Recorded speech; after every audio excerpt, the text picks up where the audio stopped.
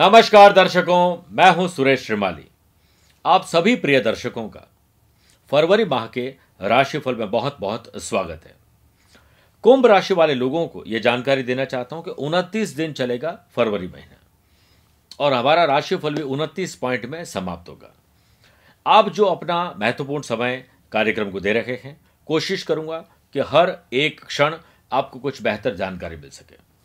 सबसे पहले आप इस राशिफल में ग्रहों का भ्रमण काल जानेंगे। एक कुंडली बताऊंगा जिसमें प्लेनेट कौन कौन से चेंज हो रहे हैं, उसका असर आपके बिजनेस और वेल्थ पर कैसा पड़ेगा, जॉब और फाइनेंस के साथ प्रोफेशनल लोगों के साथ कैसा रहेगा, माताओं बहनों और महिलाओं के लिए, स्टूडेंट, संतान सुख, सेहत और दुश्मनों की बात करेंगे और अंत में वो खास उपाय जो कुंभ राशि वाले लोगों के लिए यादगार फरवरी माह को बना सकते हैं।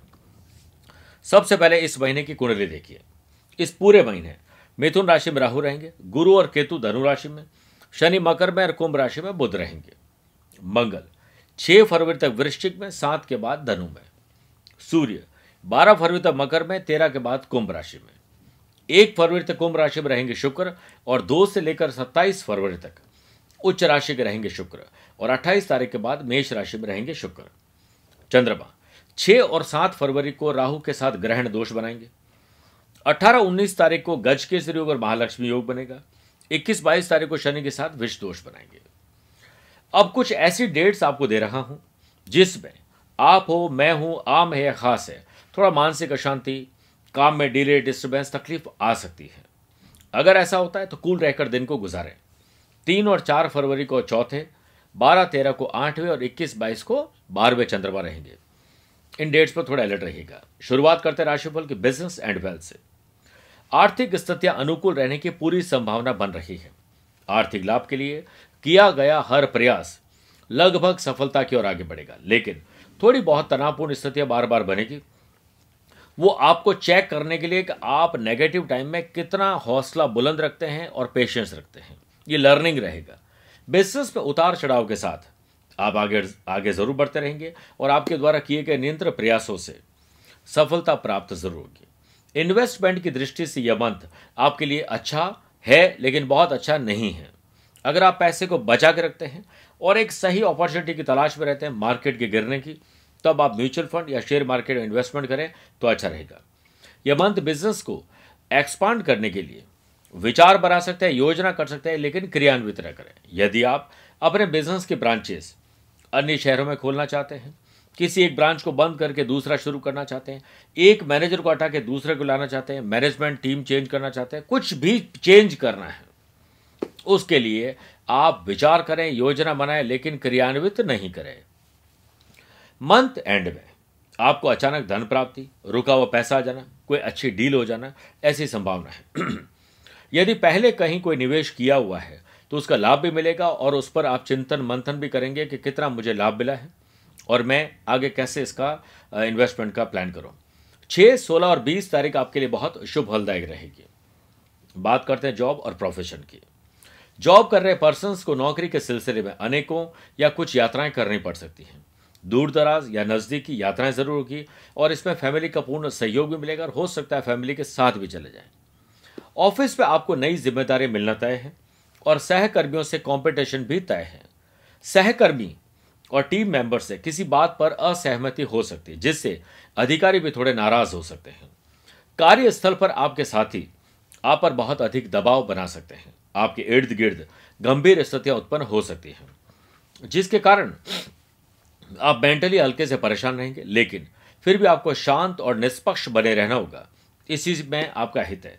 जल्दीबाजी में किए गए कार्य, यात्रा तनाव पैदा करेगी। किसी भी कार्य को करते समय स्थिरता और गंभीरता पूर्वक करने का प्रयास जरूर करें, जिससे आपको अच्छी और समय पर कामयाबी मिल सके। 11, 14 और 21 तारीख आपके लिए बहुत शुभ है। जॉब चेंज करना, परिवर्तन करना, अप्लाई करना, किसी से मीटिंग करना, कोई डिसीजन लेना शुभ रहेगा। बात करते हैं माताओं बहनों और फैमिली लाइफ की। आपको अपने संतान के करियर के लिए धन खर्च करना होगा। आपकी जमा पूंजी या यूं कहें कि सेविंग का अब उपयोग होने वाला है। आप अपने पारिवारिक जीवन के प्रति अधिक गंभीर दिखाई देंगे। आपसे कुछ गलतियां पूर्व में हुई है, अब आप उन गलतियों को दोहराना नहीं चाहती हैं। मंथ की शुरुआत में संतान के साथ आपके रिश्ते अच्छे होंगे, उनके प्रति जिम्मेदारियां बखूबी आप निभा पाएंगे। हो सकता है कुछ सिंगल पेरेंट हो, पति से नहीं बनती है, अलग रहते हैं, तो आप अपनी जिम्मेदारी बखूबी निभा देंगे। घर के बड़े बुजुर्ग, उनके स्वास्थ्य को लेकर चिंता करनी है, लेकिन मतभेद और मनभेद संभव है। आप अच्छा करेंगे तो भी 2 गाली मिल सकती है, नहीं करेंगे तो 4 मिलेगी, लेकिन आपको अपने कर्मों को पूरा करते रहना चाहिए। ऐसी स्थिति में ठंडे दिमाग से समस्या का समाधान जरूर खोजें और बात को आगे न बढ़ाएं। गुस्से पर नियंत्रण रखें और बहसबाजी से बचें। किसी महत्वपूर्ण कार्य में पिता का सहयोग मिलना तय है। मंथ बेड में आपका अधिकतर समय मित्रों के साथ, संबंधियों के साथ बीतने की संभावना है। अगर आप पाश्चात्य सभ्यता, वेस्टर्न कल्चर में विश्वास रखती हैं, तो 14 फरवरी वैलेंटाइंस डे ऐसा पर्व है जिस दिन आप प्यार का इजहार कर सकते हैं। वैसे तो सभी दिन प्यार के ही होते हैं, लेकिन आप इजहार कर सकते हैं। इजहार में हामी है तो माता पिता से ग्रीन सिग्नल ले सकते हैं। कुछ भी स्पेशल करने का मौका मिलेगा। ड्रेसिंग सेंस, फैशन, पैशन, अपनी हॉबी को पूरा करना लगभग तय है। दाम्पत्य जीवन में एक दूसरे का साथ और सहयोग प्राप्त होगा और आपकी मैरिड लाइफ अच्छी रहेगी। रोमांच और रोमांस दोनों रहेगा। आपके विवाह के योग या विवाह योग्य संतान उच्च घराने में विवाह हो जाए या फिर घर में शुभ और मांगलिक कार्यों का आयोजन हो। आप महाशिवरात्रि पर एक विशेष आयोजन कर सकते हैं। 21 तारीख को रुद्राभिषेक कर सकते हैं। 12 ज्योतिर्लिंग में कहीं दर्शन करने का मौका मिल सकता है। ऐसे सारे चांसेस बन रहे हैं। परिवार में खुशी का माहौल बनेगा। और 5, 15 और 28 तारीख आपके लिए बहुत शुभ है। अगर आप गाड़ी चलाना सीखना चाहते हैं, मास्टर शेफ बनना चाहते हैं, कुछ ड्रेसिंग सेंस, कुछ सीखना चाहते हैं, कुछ करना चाहते हैं, बाहर जाना चाहते हैं, अपने मन की कुछ करना चाहते हैं, तो दिन बहुत शुभ है। बात करते हैं विद्यार्थी और संतानों की। यह महीना शिक्षा के प्रति छात्रों का आत्मविश्वास मजबूत होगा। कॉन्सेंट्रेशन को बढ़ाने के नुस्खे अब आप हासिल कर चुके हैं और उसको अमल में ला रहे हैं। सिविल सर्विसेज में हिस्सा ले रहे छात्र अपने रिजल्ट से काफी हद तक संतुष्ट रहेंगे। किस्मत भी आपका साथ देगी और आपको कोशिश ज्यादा करनी चाहिए। पढ़ाई में मन लगाकर वो किसी भी प्रतियोगिता परीक्षा में परिणाम अच्छे ला सकता है वो इंसान जो बस पढ़ना जानता हो। अगर आपका घर का माहौल अच्छा नहीं है, कोई और समस्या है, तो आप अपने ही शहर में कोई कमरा लेकर पढ़ाई कर सकते हैं, पार्टनर के साथ पढ़ाई कर सकते हैं, लेकिन पढ़ाई ही करनी, ये याद रखना है, क्योंकि अभी मौका है, बाद में हो सकता न मिले। स्टूडेंट को मनचाहा फल प्राप्त हो, इसके लिए 11, 21 और 25 तारीख को आप दूसरे ट्यूटर, स्कूल, कॉलेज, एडमिनिस्ट्रेटिव कोई सर्विसेज के लिए कहीं पर भी अप्लाई करना है, कुछ परिवर्तन करना है, ये डेट अच्छी रहेगी। हेल्थ और एनिमीज की बात करें तो स्वास्थ्य दृष्टिकोण से पुरानी बीमारी फिर से आ सकती है। इस पर आपको जरूर ध्यान देना चाहिए।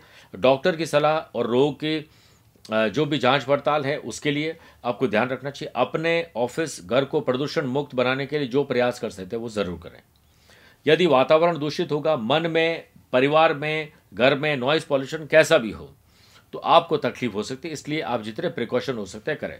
इसके अलावा आपको आंखों से संबंधित और जलन या यूं कहें कि थोड़ा सा इन्फेक्शन हो सकता है, एलर्जी की प्रॉब्लम हो सकती है, तो बचाव ही उपचार है। कार्यभार अधिक होने से, पूरा आराम न मिलने से थकावट और थोड़ा सा अनिद्रा की समस्या हो सकती है, इस पर ध्यान दीजिए। 2, 15 और 27 फरवरी को पुरानी बीमारी से राहत मिल सकती है। स्पेशल आपको डॉक्टर का चेकअप करना, ये डेट अच्छी है। आपको ऑपरेशन करना है, कोई भी परिवर्तन मेडिकल के लिए करना है, तो ये दिन शुभ रहेंगे। अब मैं वो उपाय आपको कुंभ राशि वाले लोगों को बता रहा हूं जिन पर आप अमल करके बहुत इस महीने को शानदार बिता सकते हैं। 5 फरवरी को जया एकादशी व्रत के पावन पर्व पर किसी भी काम में लाभ सुनिश्चित करने, अपनी मनोकामना को पूर्ण करने के लिए एकादशी के दिन घर में लोबान से धूप करें और ओम ऋषिकेशाय नमः तथा ओम श्रीधराय नमः मंत्र की एक माला जाप करें। 7 फरवरी विश्वकर्मा एकादशी और गुरु गोरखनाथ जी की जयंती पर आप अपने मकान, दुकान, ऑफिस, घर, फ्लैट बनाने के लिए संकल्प ले सकते हैं, शुरुआत कर सकते हैं। उस दिन पारिजात के पुष्प को भगवान विश्वकर्मा को अर्पित करें। इस प्रयोग से आपकी मनोकामना घर बनाने की पूर्ण हो जाएगी या शुरुआत हो जाएगी। 21 फरवरी को महाशिवरात्रि के पावन अवसर पर मैं एक शिविर का आयोजन कर रहा हूं, जो होगा इंदौर, मध्य प्रदेश में। वहां दीक्षा प्राप्त कर सकते हैं, साधना होगी और साथ में आप मुझसे पर्सनली मिल सकते हैं। इस दिन आप सभी इंदौर में आमंत्रित हैं और आप जहां पर भी है वहां भी सफेद काला तिल मिलाकर शिवलिंग पर जल के साथ अभिषेक करें। साथ ही जल में तिल डालकर भी शिवलिंग को स्नान कराएं। ओम नमः शिवाय। इसको आप 108 बिल्व पत्र पर अनार की कलम से अष्टगंध की स्याही से लिखें और शिवलिंग पर चढ़ाएं। और रुद्राभिषेक करें और पूरे परिवार में निरोगी काया और स्वस्थ रहने के लिए, दीर्घ आयु के लिए प्रार्थना करें। 25 फरवरी फुलेरा दूज के पावन अवसर पर अबूझ विवाह का मुहूर्त है।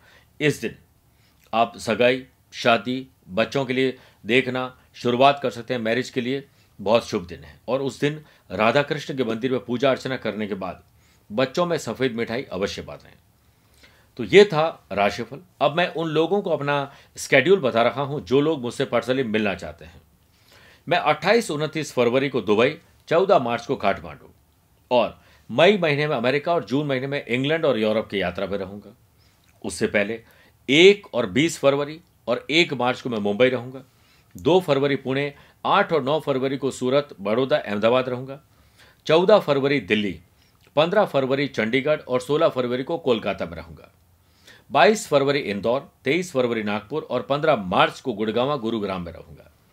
अगर आप इन शहरों और देशों में रहते हैं और मुझसे पर्सनली मिलना चाहते हैं, मैं आप सभी का स्वागत करता हूं। मैं ईश्वर से प्रार्थना करता हूं आप सबका ख्याल रखें। अगर आप इन डेट्स में मुझसे नहीं मिल सकते और टेलीफोनिक अपॉइंटमेंट या वीडियो कॉन्फ्रेंसिंग अपॉइंटमेंट के द्वारा भी हम एक दूसरे को देखकर बात कर सकते हैं, ये भी आप अपॉइंटमेंट ले सकते हैं। आज के लिए इतना ही, इजाजत दीजिए। प्यार भरा नमस्कार और बहुत बहुत आशीर्वाद।